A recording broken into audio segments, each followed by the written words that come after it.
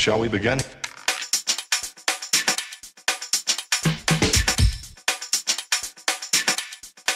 Let's begin now.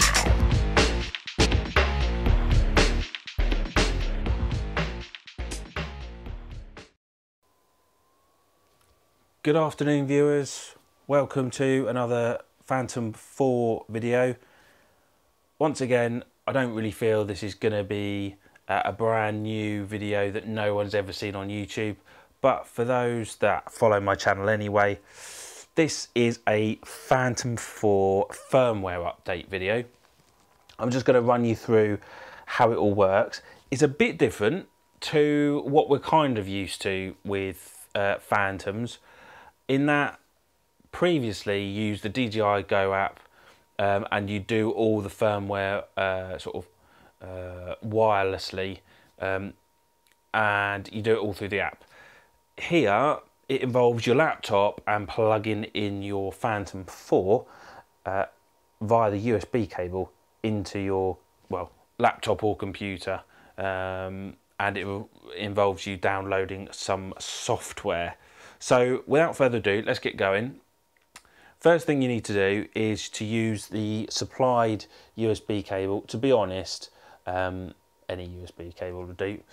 And we are going to put it into the side here, or make sure that it's the right way. Right. And then we are going to turn it on. Like so.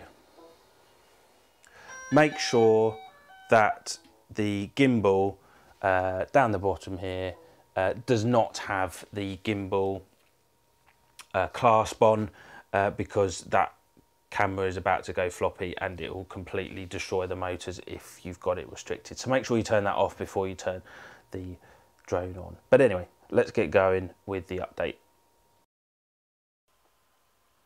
Right, the first step is that we actually need to download the DJI Assistant app. Go to the Phantom 4 page on the DJI website, and what you're going to look for is the download section, and in there you can see, just click on that, in there you can see the DJI Assistant software. You can choose to either download that as a zip file or as a straight file. In my case, I'm just going to put it down as a straight file. So we're going to download that. And now just going to open that up and let it install itself.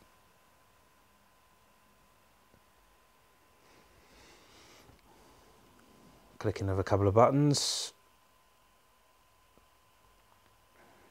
and we get the download done and dusted. That's sped up, by the way, because it did take a while to install.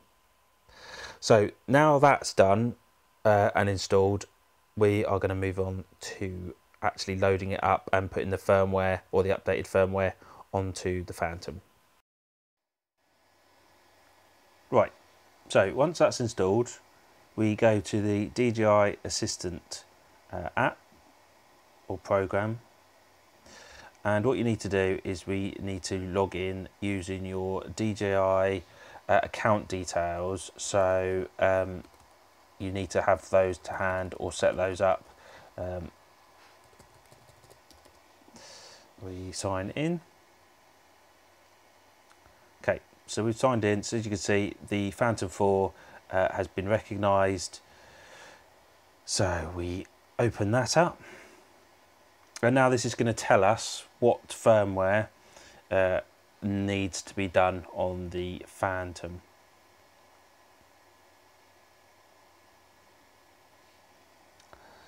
So we currently have 0301, which was back from the 7th of May, but we need to upgrade these two. So let's just upgrade them one by one and take it from there.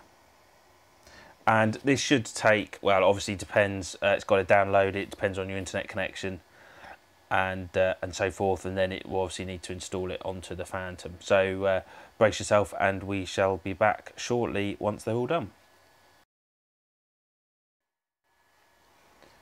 And so there you have it. We are 100%. We will click back.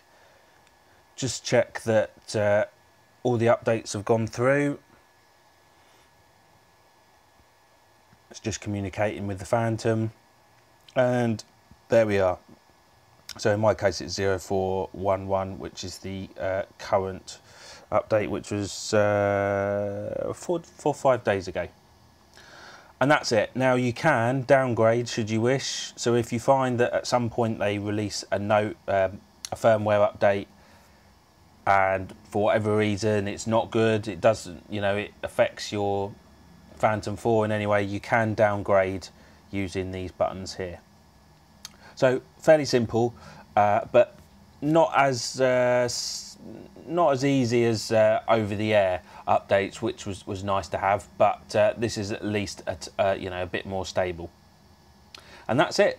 So thank you very much again for watching. Please subscribe to my channel. A link to the subscribe button is coming up, or you can just click below. And thumbs up if it's been a help to you. And that's it for me. So once again, take care guys, and I will catch up with you all again very soon. Till then, goodbye.